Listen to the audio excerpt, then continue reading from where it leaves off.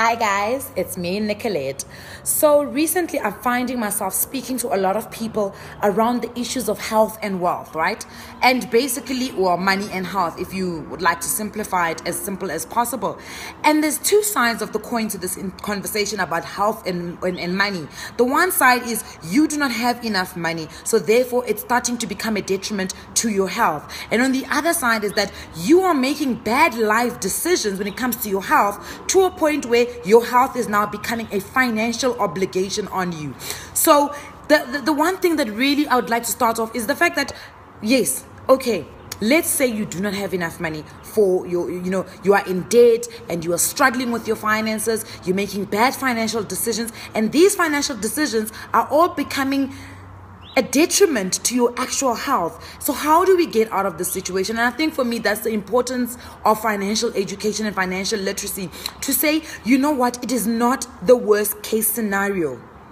You are not in the worst case scenario. And I think that's the one thing that we need to impart to people every single day, is that there is no such a thing as a hopeless situation. You can always get out of the situation that you're currently in.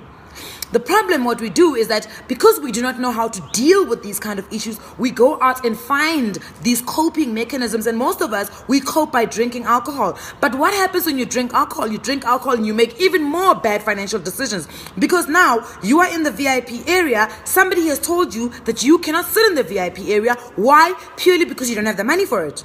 So what do? We get emotional about it. And that's the thing about when you are in bad spirits, especially that bad spirits, or your spirits are down, coming from or emanating from the mere fact that you do not have the finances to finance your own life.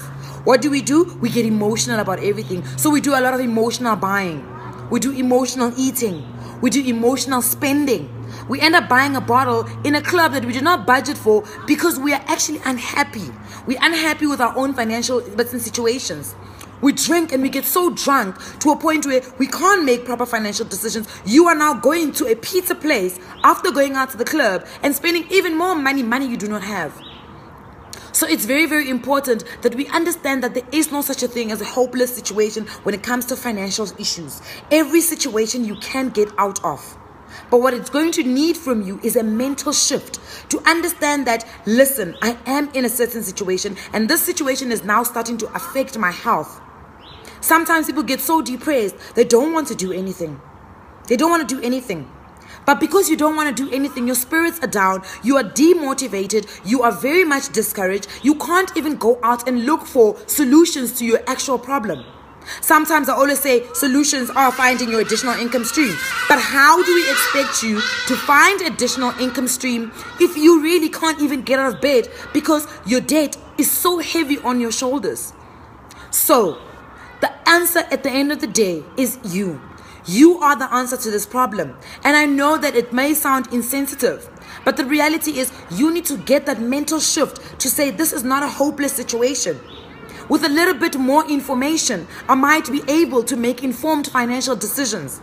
And that is the beauty of financial education, is that it comes in at a time in your life where you're like, I actually don't know what to do. And then you get a little bit of information, you get a little bit of education, and all of a sudden your eyes start to open up and you start to realize that I can actually get out of debt.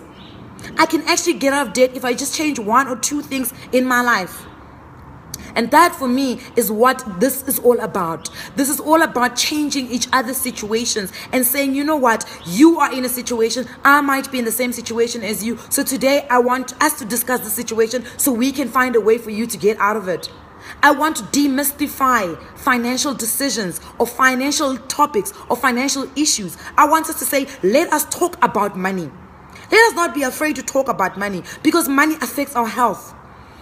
And you've got one life. You have one life, basically.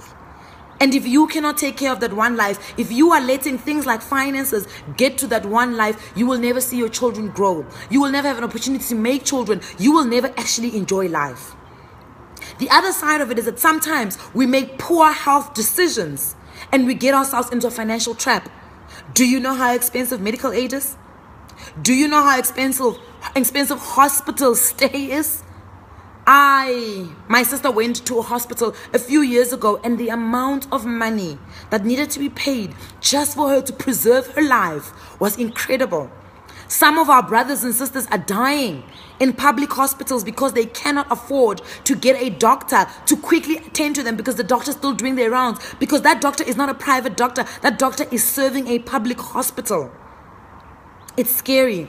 It really is scary, because sometimes we do make those poor decisions. Yes, I agree, there definitely are diseases out there, and some of the diseases we can't help.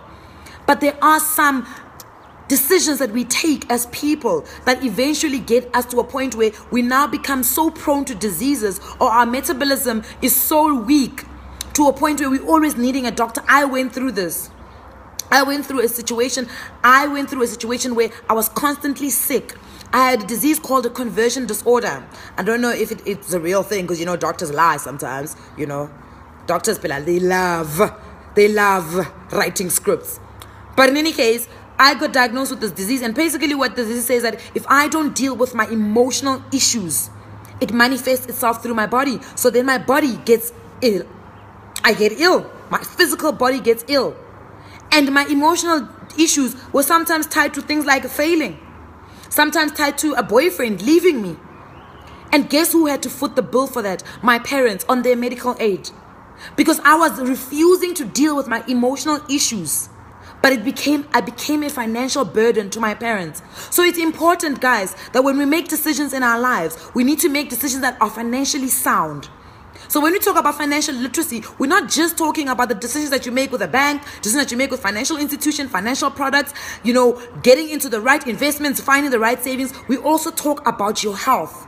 We say do and make the right decisions for your health, so that it does not become a financial obligation or a financial detriment to yourself.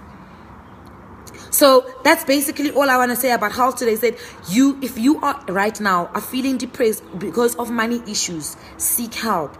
There are people who are professionals who are supposed to help you, who get paid to help you. They must help you. But the trick is finding the right person who's not going to take advantage of your situation and really try and help you. And on the other side, make the right decisions in your life so that you do not find yourself becoming a financial burden to yourself.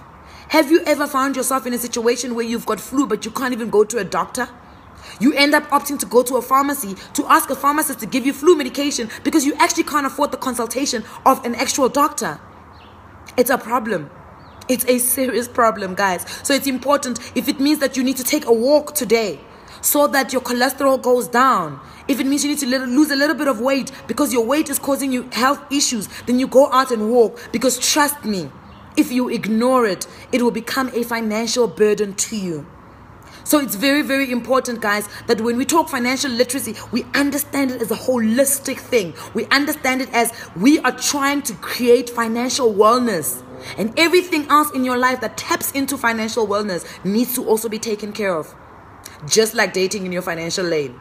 But we'll revisit that one. Mwah!